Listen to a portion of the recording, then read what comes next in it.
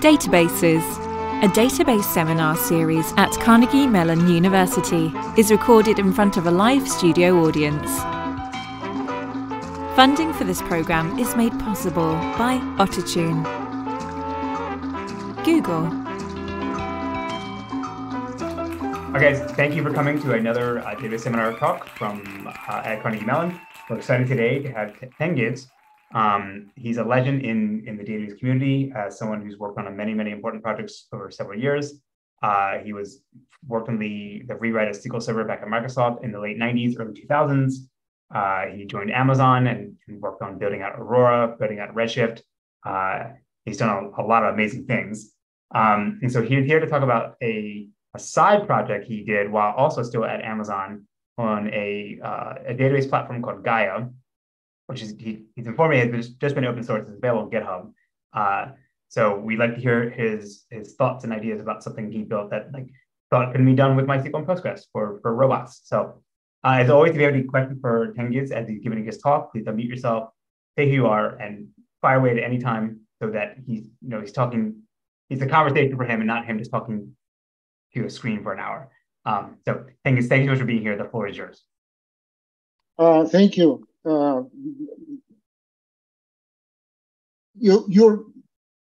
It was too good. Thank you very much. I don't know if I deserved it, but thank you. Oh, come on, please. All right. So my name is Tengiz. I'm originally from the Soviet Union, and my original training was in physics. So I was studying physics, first theoretical physics, then I switched to something else, but again, it was a hardcore physics. I ended up building databases. So it's been a long way for me because how do you go from theoretical physics to databases? And again, it's simple. If your country collapses, you need to find something else. If whatever you thought would be your career does not feed your family, you need to do something else. And I was lucky enough while building my instruments for my research. Excuse me, let me switch to my slides.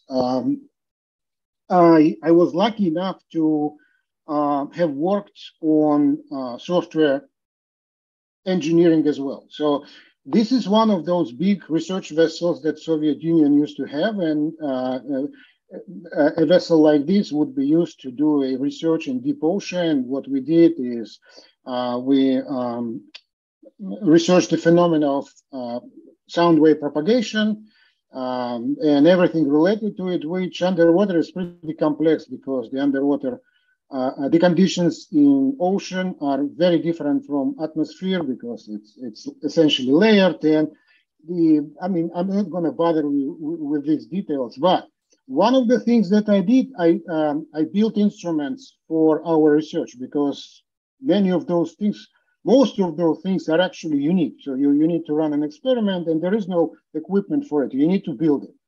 So that's how I got exposed to hardware engineering first and then software engineering. And I also did a lot of DSP in order to do, because otherwise you won't be able to produce maps like this, for instance, in real time. And again, it was the 80s. And we used to have really small computers. They were not very powerful. And we did not have, we could not request more powerful hardware. And it was pretty much, so this is what you get and go ahead and build it. And I had to write the code using machine instructions in many cases. And it was quite a good learning experience for me. Also, these experiments, they produced a lot of data. So we had to store and manipulate this data somehow. So that's how I got exposed to very rudimentary notion of a database. So it was all built from scratch back then by us. But it was, you can't compare it with modern databases. Anyway, so I got exposed to databases. Then I somehow learned a little bit of SQL, right? And I was amazed that, okay, by the fact that the language interface is quite different from your procedural programming, right? And that's when I got the taste of the declarative programming, and I really liked it. So the two opposites, the really low-level programming that you need to do if you want to build something based on high-performance DSP, and on the other hand, highly abstract things that allow you to optimize your computational algorithm on the fly. These two things always started really fascinated me. And in the end, I mean, that's how I ended up in SQL Server, because I did one big project using SQL Server engine back then. And again, it was 1990s, and I learned how to use SQL Server, and I learned a lot about its internals, and that's when I got offer from Microsoft. And I built, so I built many critical parts of SQL Server. And then I ended up in Aurora, and it was another great project, and I've been blessed to be in Aurora from the very beginning, and I architected big pieces of it, and again, I enjoyed it very much. And then when the opportunity, it was a chance for me, a pure chance. A former colleague of mine with whom I worked both at Amazon and at Microsoft, he was a founder of a little company, Gaia platform. And what they wanted to do was somewhat unusual, and it kind of, it was one thing that was different about Gaia, it had both of those things, low-level, really low-level programming, the requirement for low-level programming, and of course we want databases everywhere now, because databases are enormously successful and important platform now, right? So, and they wanted to build a software platform for autonomous machines, various kinds of autonomous machines, like if you take, I don't know, a self-flying taxi, or a robot, or surgical robot, or any other piece of equipment that needs to work in an autonomous fashion. So not only very little input from a human, if any, plus it should be able to work in an environment when there is no online connectivity, right? And the idea was that, so we provide a platform that on one hand allows you to really do high-level things like artificial intelligence and computer vision in order to build the picture of the environment where your device operates, and also software platform in order to allow you to express the essence of what your device is doing using software constructs that are specifically built in order to facilitate this kind of development. I'm sorry, I realized I didn't say it well. There is an essence of what your program does, and there is an actual implementation, right? So, and if you have a software tool that is that is not purposefully, that is not built well for what you're doing, then you will get lost in details. C++, C, and C++ are excellent languages. However, they are way too detailed for many things, and of course the area of computer language design is a huge area, and it has always been. And I mean, one might say that it was way too ambitious to actually try to do something meaningful here. But that's what the founders wanted. And when they also told me that they wanted this whole thing to be based on so the foundation of the whole thing was going to be a database, a very interesting database. First of all, unlike normal databases, what they wanted to build is a platform that has certain properties, like, for instance, no copy. and no data cracking. Normally, when you store a record in a database, it's stored in a format that is highly optimized for the storage. You want it to be as compact as possible. You want it to be very flexible, the format, so that you can accommodate any kind of table shapes and so forth.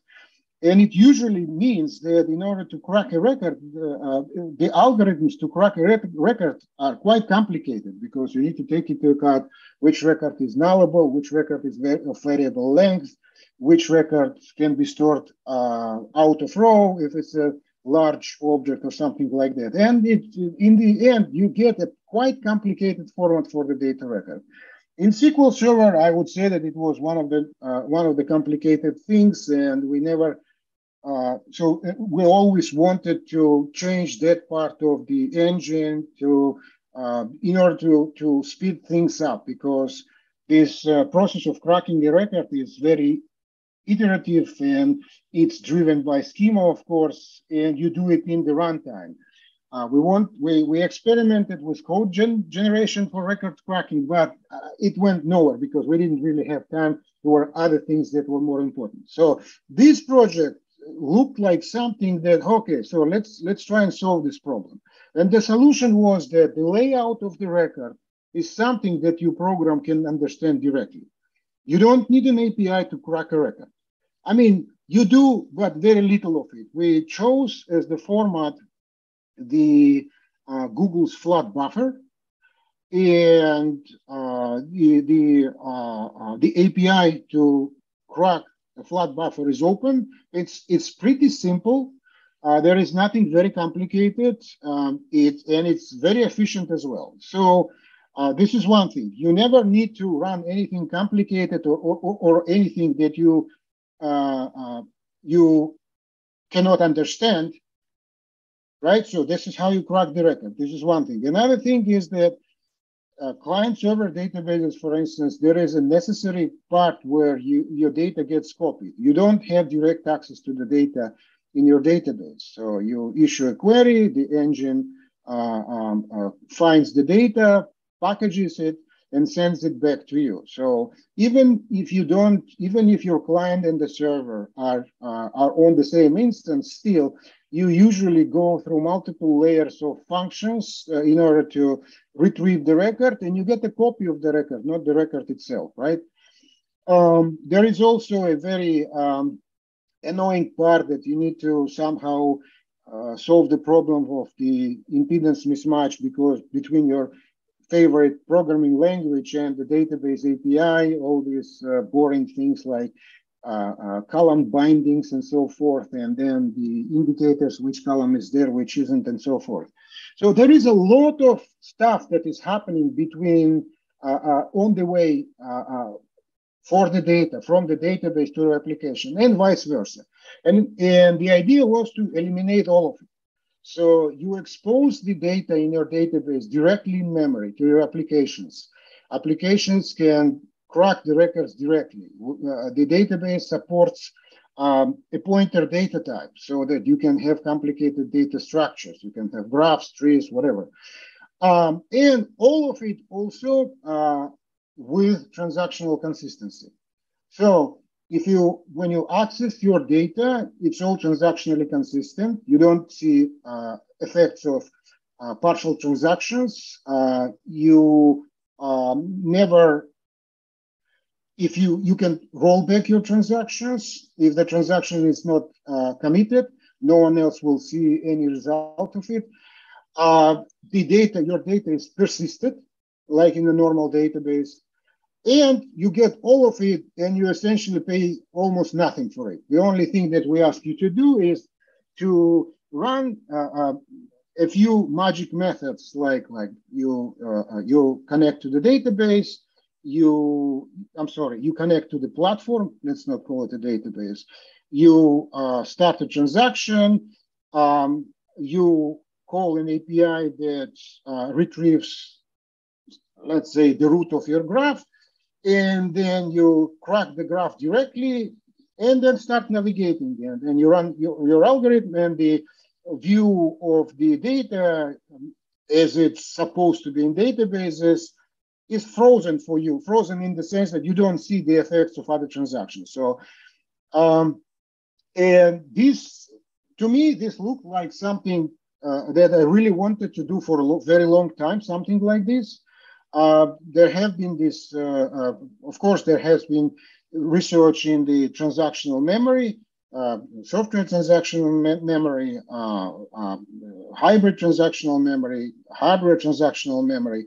But I don't know if there is anything practical that I could just go ahead and use. I don't want to use the database with its traditional SQL interface, or even if it's not a SQL interface, if it's an object relational mapping, still there are some things that I'm supposed to do before I can actually get to the data and so forth, right? I mean, so this sounds like the object-oriented databases from like the late 80s, early 90s, like yes, O2 for Sant, right? Yes, it does. So, but we know that unfortunately they were not very successful. I mean, they are not around anymore. Correct. So one of the reasons why they aren't is that because many of them were based on the hardware on the properties of the hardware. I mean, they were based on some notion of a page fault, and when you wanted to retrieve an object, it would trigger a page fault, and then you would need to make sure that you will provide the payload at the memory location that was requested. And it was a lot of data, a lot of page faults and a lot of data movement, and it was somewhat slower than people wanted. One of the reasons. So there were other reasons, I'm sure, but one of the reasons that I can see is exactly this. So, and now the question is, can we do it better than than good old databases of the 80s and 90s, right? Object databases.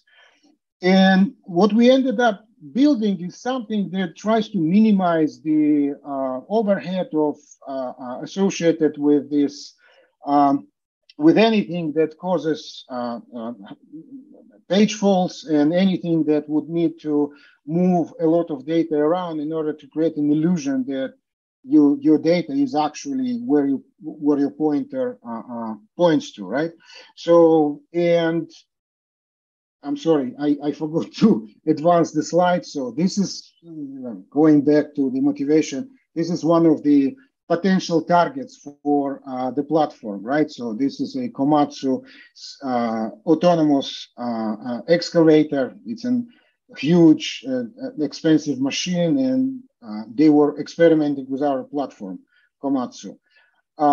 This is another example of the Gaia platform in real life, so to speak. So this was a first autonomous car race.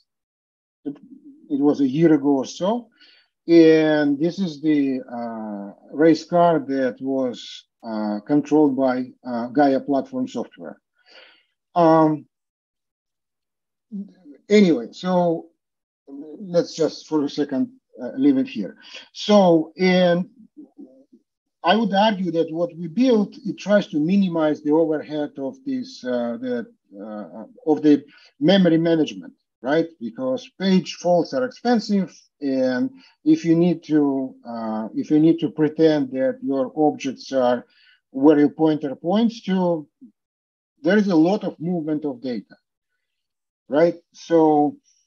But before I talk about that in detail, I mean, just a couple of thoughts about databases. So two things, in my opinion, that makes databases so great is that the fact that the front end, so they solve the optimization problem of accessing and manipulating your data, right? So, and it's in a highly declarative way, and it's one of the most successful platforms that ever did anything like this, right? And another thing that the second part of the database magic is, of course, the transactions, because transactions make it possible to make it seem like parallel programming is easy. The whole point of transactions is to give you an illusion that you can write serial programs in a parallel environment, right? And this is one of those things that make databases great. And arguably, and I don't know if I have any counterexample, databases are the most successful parallel programming platform. There are other parallel programming platforms, of course, but there is nothing that is nowhere near the simplicity of databases, right? And but when you write code in C and C++,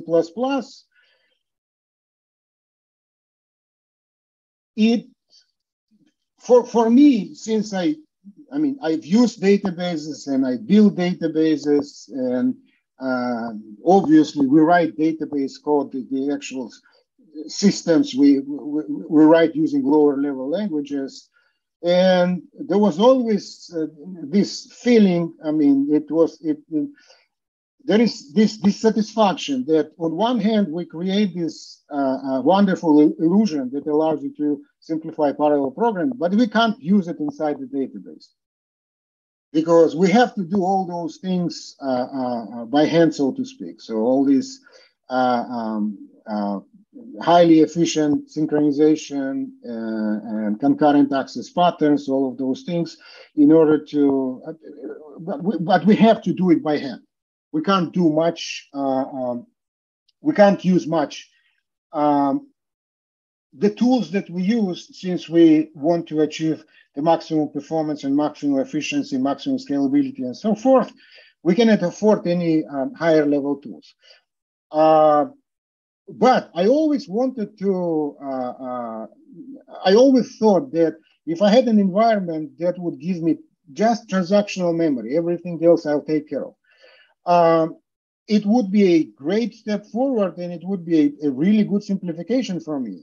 Because if I know how to think in terms of transactions, and if the platform gives me transactions, it's very easy. It's much easier for me to write programs because at least one thing I don't need to worry about, the parallelism, right?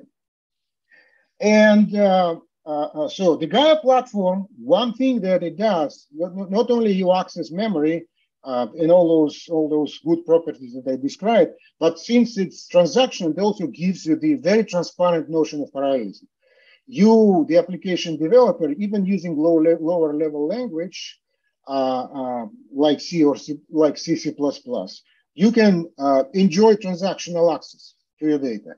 And it simplifies a lot of things. And for me, it was this combination of the two things. So it's a relatively low level platform, low level in the sense that the original, so whatever we built so far, it does not have a SQL interface. At least it does not have a direct SQL interface. It is possible to access the Gaia database using Postgres, but the Gaia platform itself does not have any query language yet.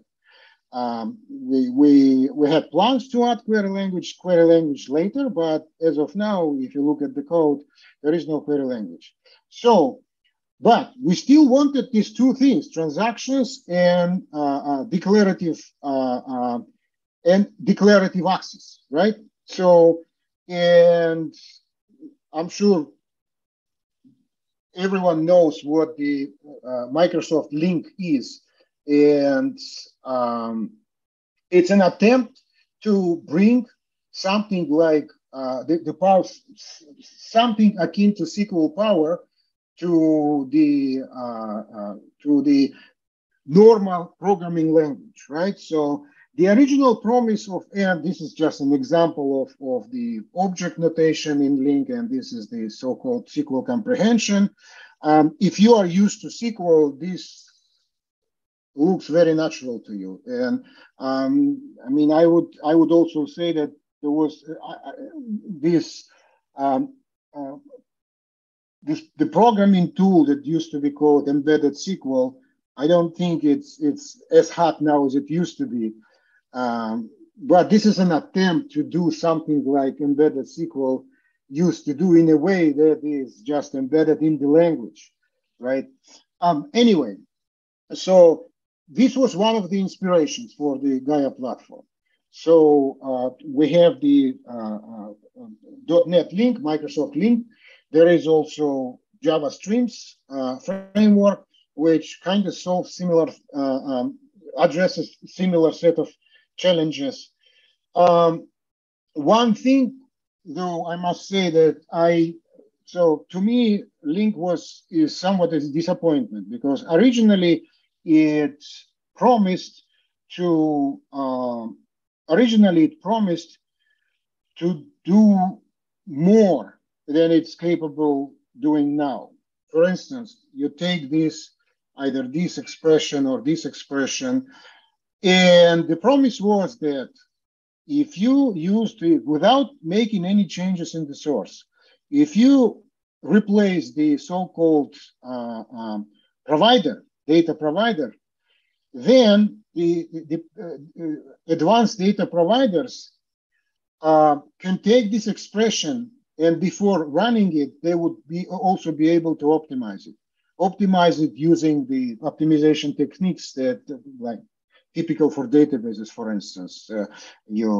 So first of all, of course, it's all schema-driven and statistics-driven, right? But unfortunately, I'm not aware of any link provider that actually does it. I mean, yes, there is the link to SQL driver, and then, yeah, the optimization does happen in the database. But the original promise was that it doesn't matter if you actually have a database behind your link expression or not.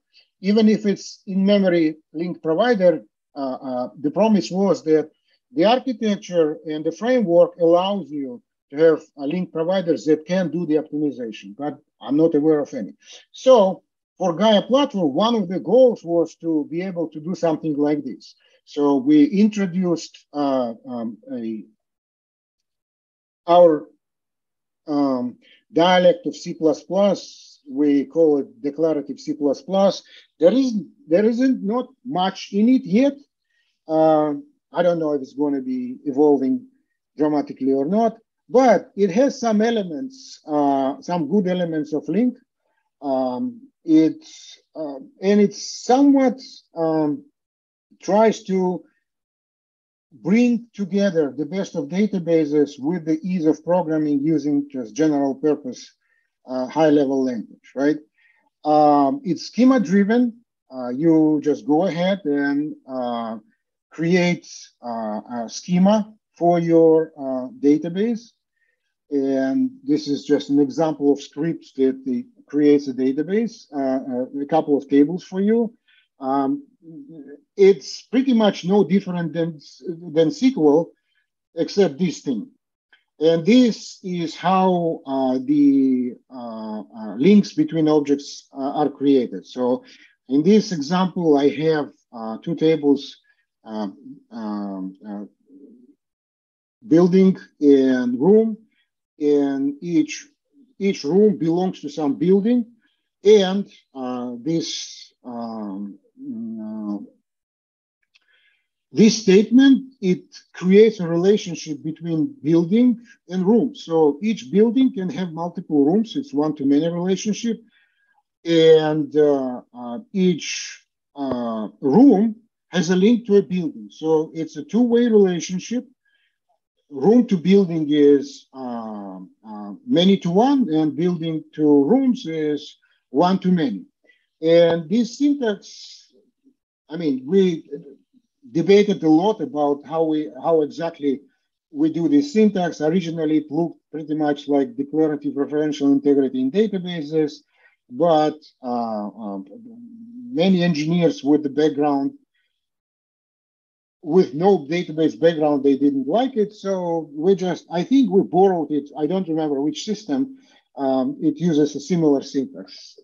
And there are other little syntactical things that I'm not going to talk about. I'm just trying to give you the essence of it and the spirit of it.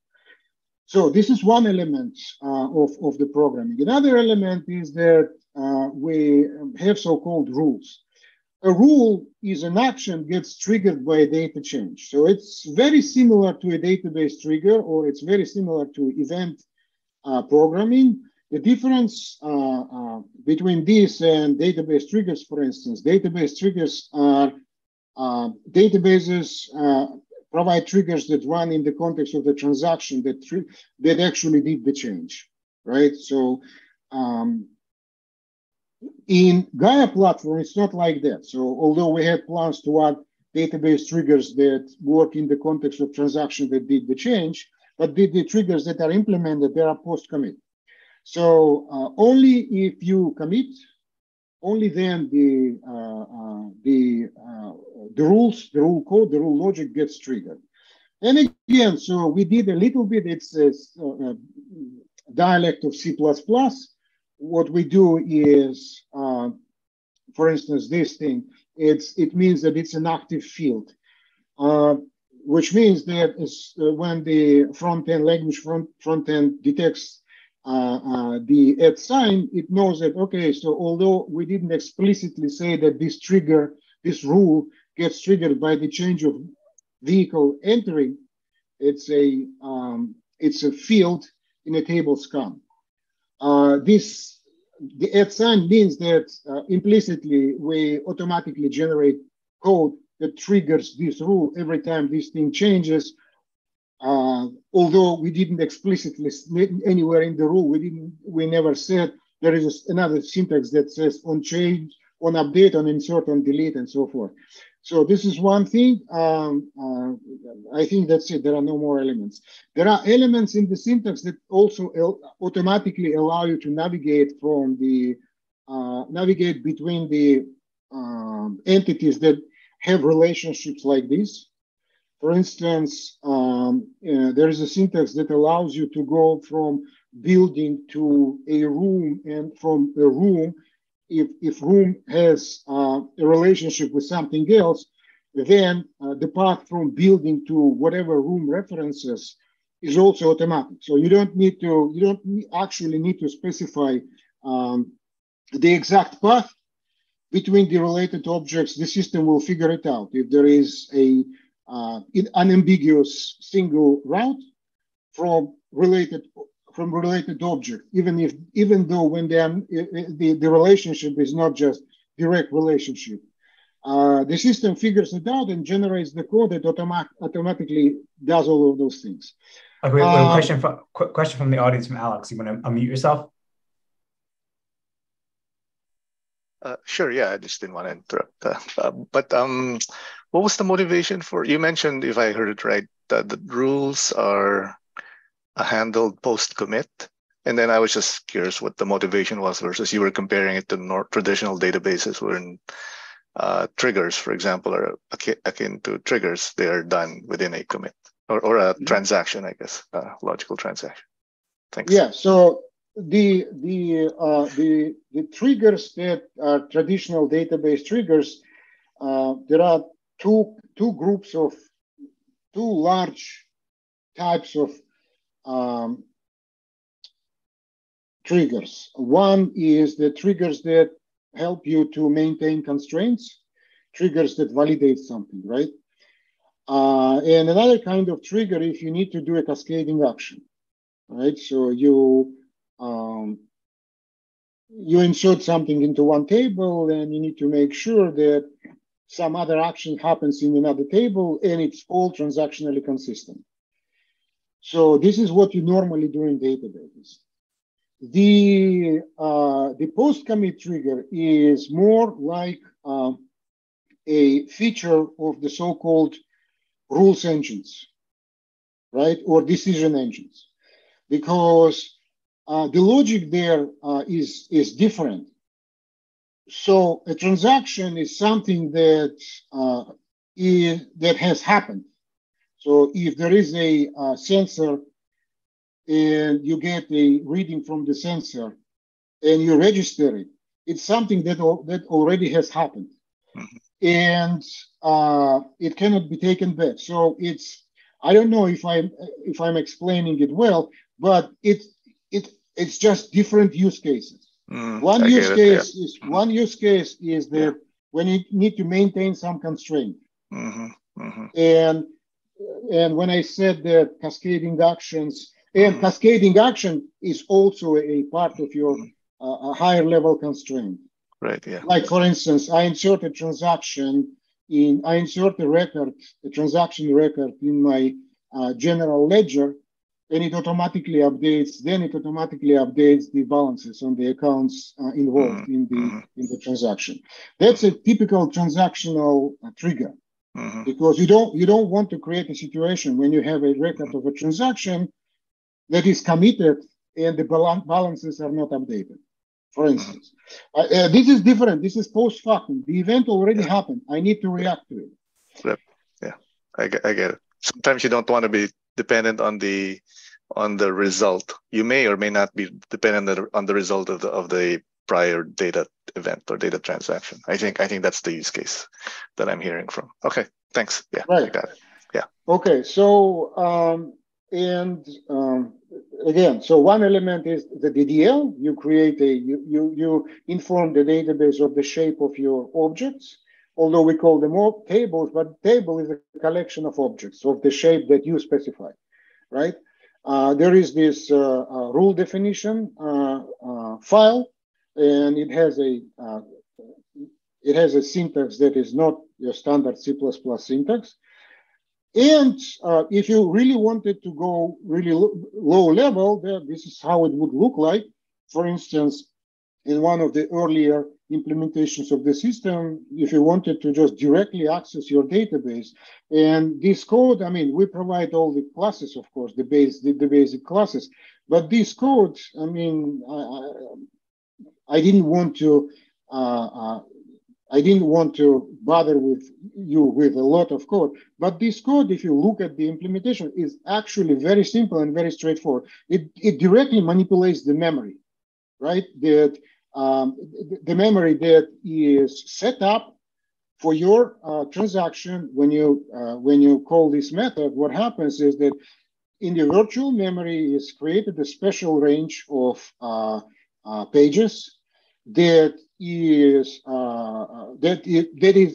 in order to maintain the illusion for you that the memory that you're looking at as a part of transaction is not affected by the changes made by other transactions. So what we do is when you say begin transaction, what you have, the memory view from this moment on is akin to snapshot isolation, right? So, and this is the lowest level of it. You just begin transaction, you do some actions, and then in this case, you roll back transaction. Similarly, again, this code is nothing spectacular, of course, it's Python. And you could do it in Python as well. So originally we had two interfaces, one for C++, another one for Python. The Python one was quite handy because since the Python has this interactive character, the Python application, when you run it, the actual Python executable, the Python executable itself, it has this wonderful interactive nature. You don't need to write a program, then compile it, and then execute it. You can just experiment and play with your database live using Python, like you would, of course, do with various SQL clients for your database. They all are, I mean, every database provides some sort of interactive client. You don't need to write an application. You don't even need to write a script. You just go ahead and type the statements one after another and see what happens, right? And Python, it was a wonderful option because it allowed you to do exactly this with Gaia database, which provided even more real database-like feeling, although you were using really low-level direct memory access constructs and so forth. So these are the elements of the platform, right? And I spent most of the time that I spent at Gaia, I was doing exactly this memory model thing, right? So, and we can talk about it if we have time, but I don't know if we have time.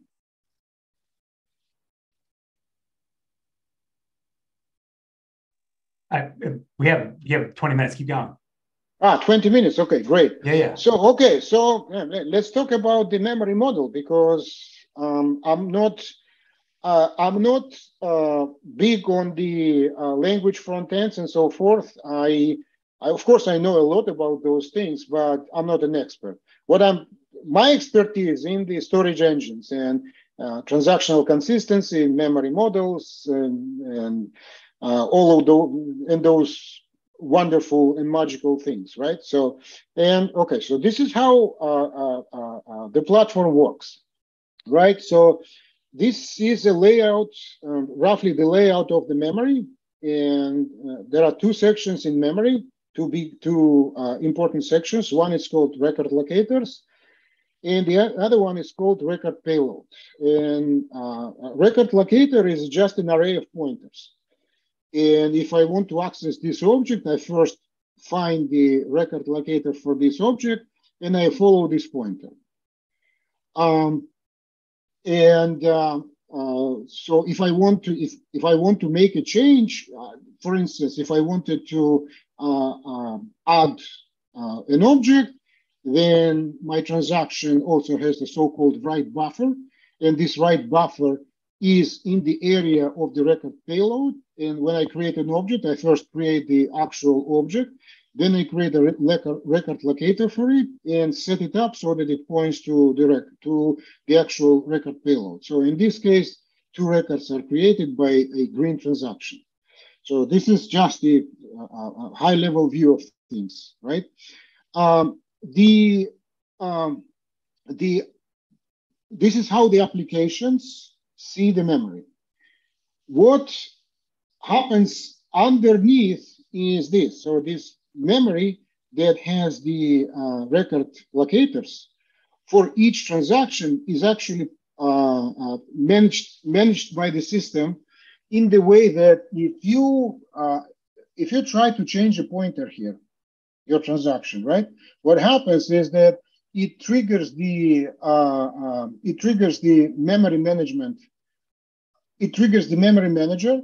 You get your own copy. So this the top in the top part of the slide. This is what the transaction. So the transaction that does the change, it sees this. So originally, this last pointer was pointing to this object. It was light blue. So now I changed it. I created a new version of this object, and now my record locator point to this. This becomes a garbage. However, all other transactions, they still see this, because whatever my transaction did, it does it in memory that is managed by the system in the way that other transactions, if I start another transaction before this transaction is committed, they still see the old pointer, right?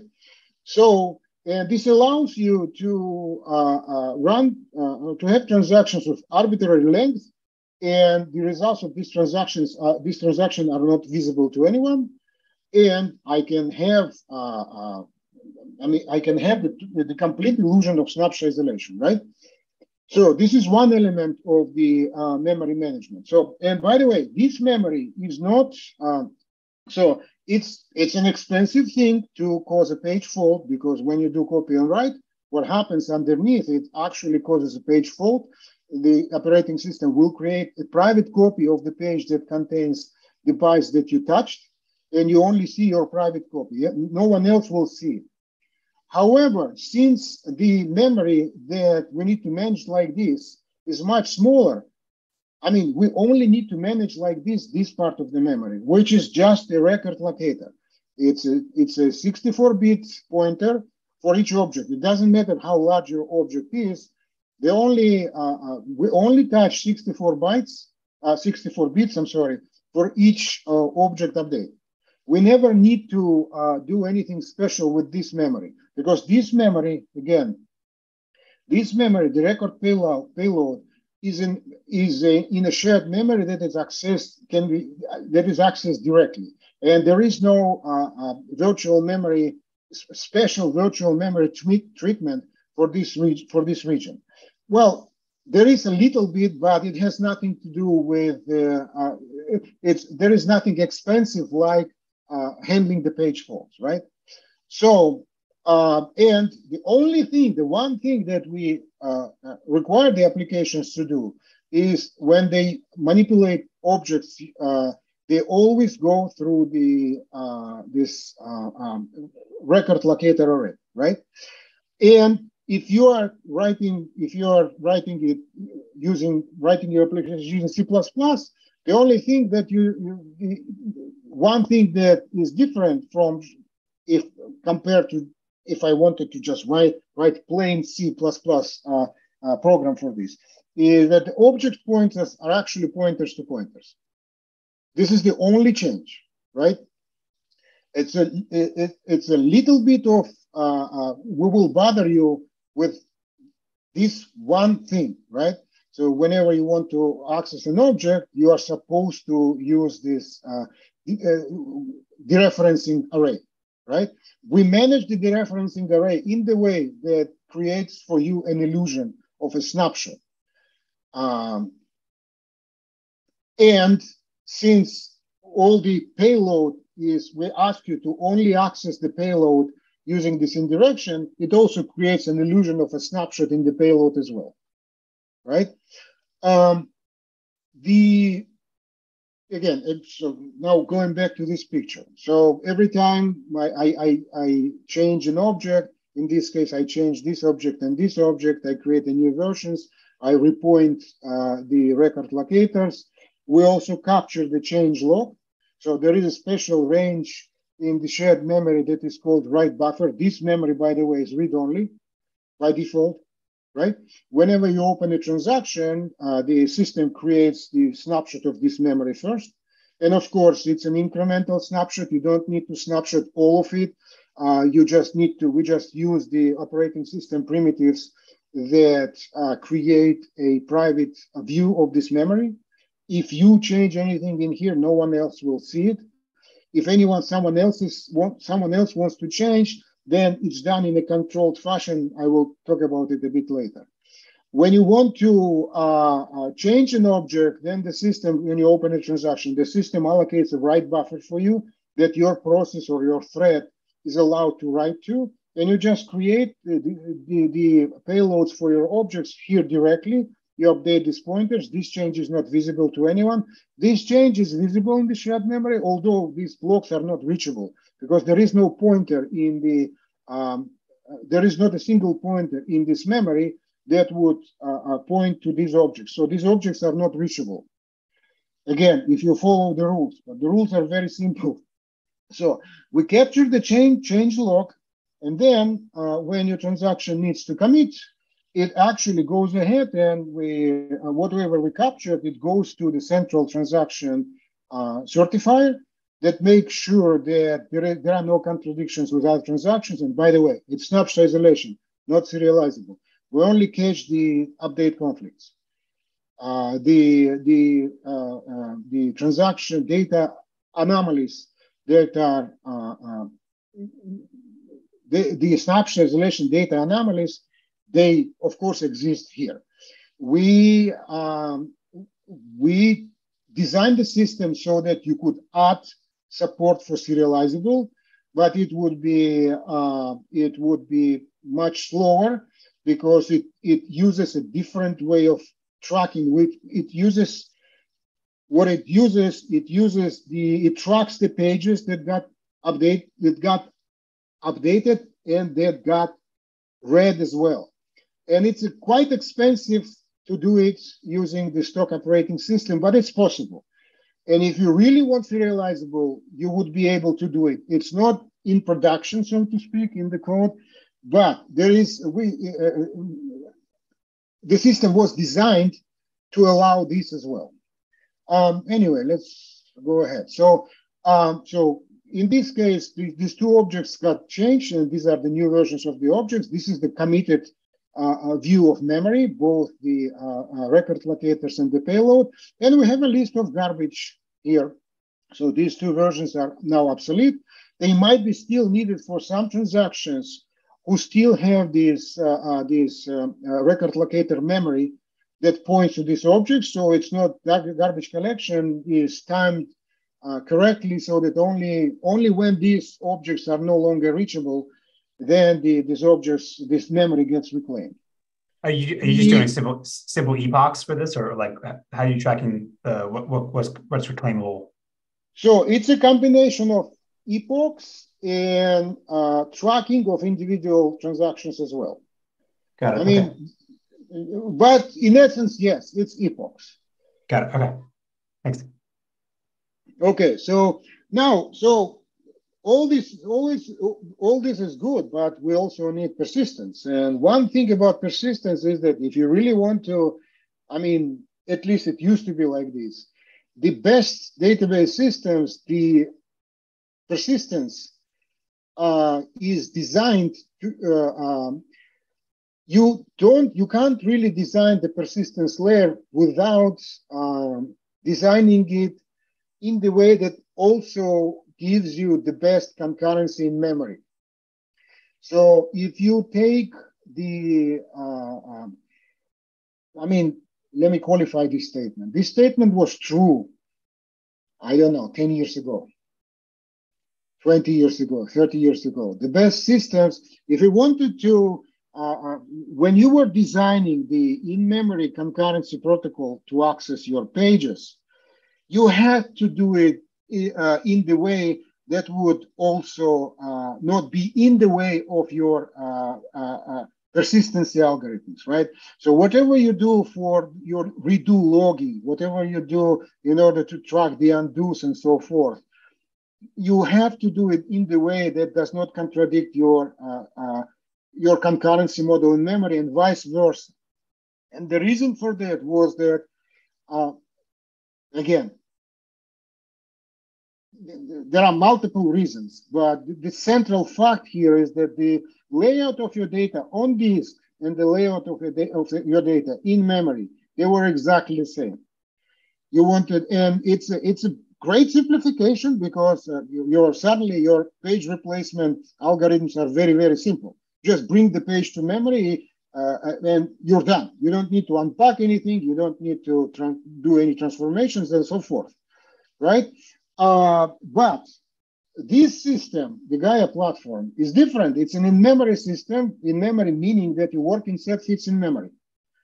You don't need to have any page replacement. That was the requirement to the system, which means that you are free to design your recovery subsystem and recovery and persistence completely in the way that you like. And this is the first time that I tried it, and it just works. I mean, whatever happens in memory does not, the memory layout here, and whatever ends up being on disk, it's completely, they are completely unrelated. You can think of it like this. I try to formulate it in the way that you immediately get it. And one formulation that I settled on is the following. We all know what CDC is, change data capture, right? So you make changes in memory and you capture the log and you send it to the CDC target, and the CDC target materializes it. So it is, if you think of your recovery as and persistent as your CDC target, then suddenly you are free to design the in-memory algorithms the way you want. I mean, I don't need page replacement. The only time when I need to read data from disk is the database startup. I can afford doing something more complicated than just reading the page and just slapping it into the memory, right?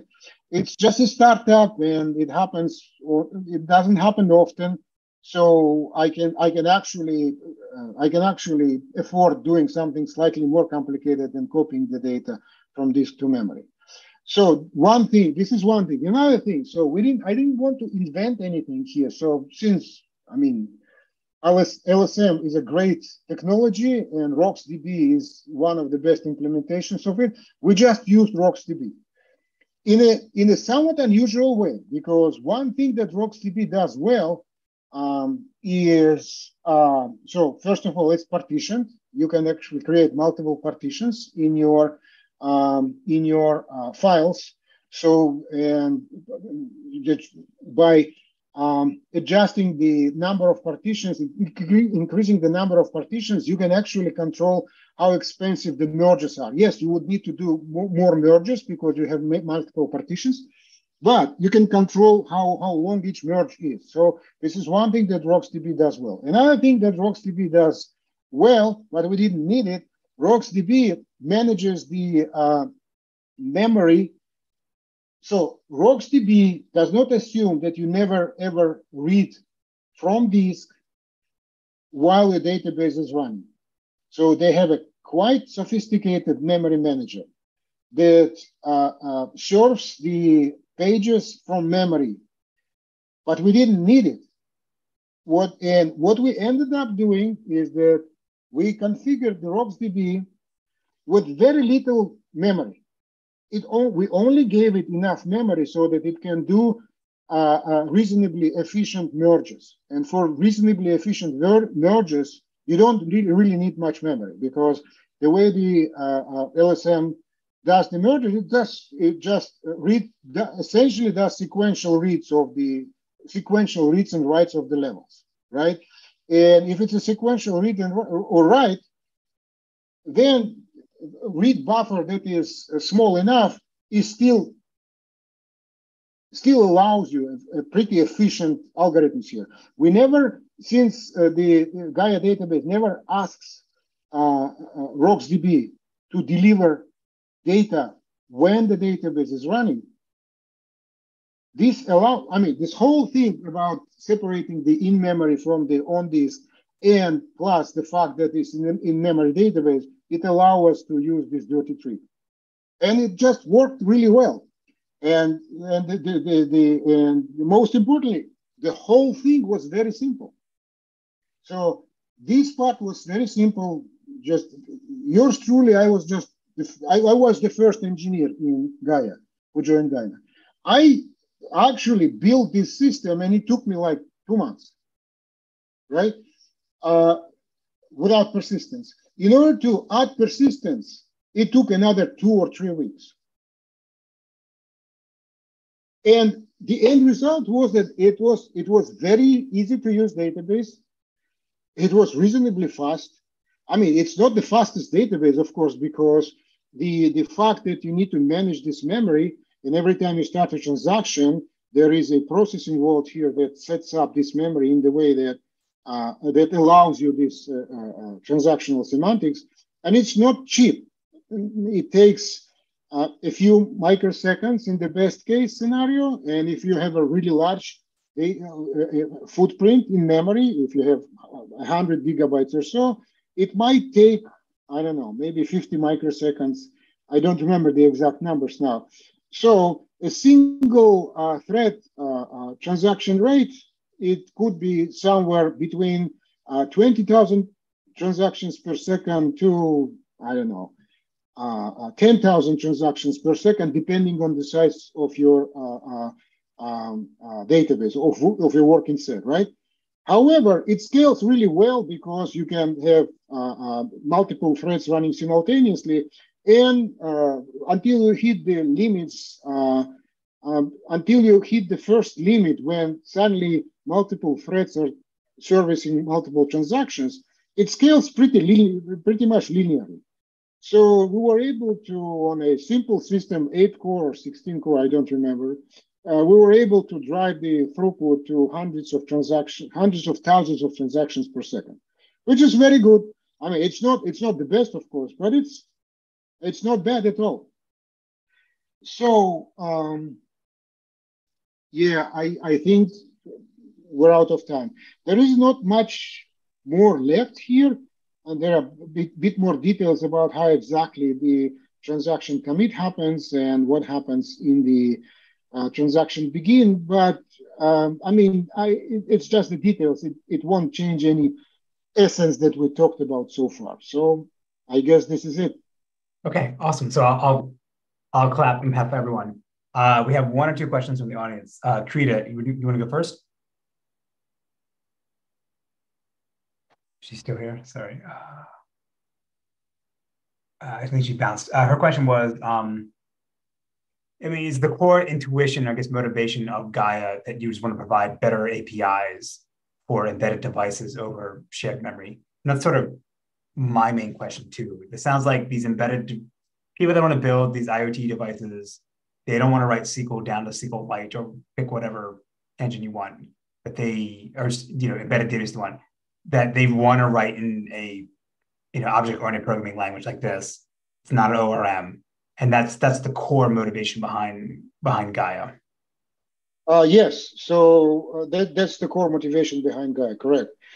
And Gaia also attempts to bring the power of declarative programming to the masses, so to speak. Two things: declarative programming and transactions done in the way that are friendly to people who don't want to learn databases, don't want to learn SQL, and so forth. So this is the main motivation, one of the main motivations, right? Yes. Because in my experience, I built my first database application 30 years ago, and I can tell you that I had to learn a lot. When I joined Microsoft, and when I interacted with application developers, what I've noticed is that the qualification of the database application developers, it gradually declined. Not because people are not as smart as they used to be, but there are a lot more people that are doing databases now, and they have a lot less time to actually learn things, because everyone is under pressure to build applications faster. And yes, sure, if you know your tool, for instance, your database really, really well, you can do more efficient applications. But I mean, it's not always the most optimal thing to do. Spend 5 years learning it and knowing it, and in the end, you're an expert and you can quickly write applications. But in those 5 years, you could have written tons of applications. Perhaps not the best applications, but they work, right? The applications that would work. So, and we have the community of engineers, the embedded engineers, who really are conservative in this sense. They tend to stick to low-level languages. I mean, if you are writing a DSP, if you're writing device drivers, C, C++ are your typical tools, right? And you are really expert. And you probably don't want, or you don't have time to spend on learning something new. And this was an attempt to make sure that whatever you need to learn is very little of it. Got it.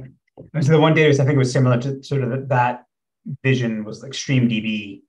They're down in, and they're a bit older, but they're same thing. They want to run on really small devices. I think they expose like a C++ API.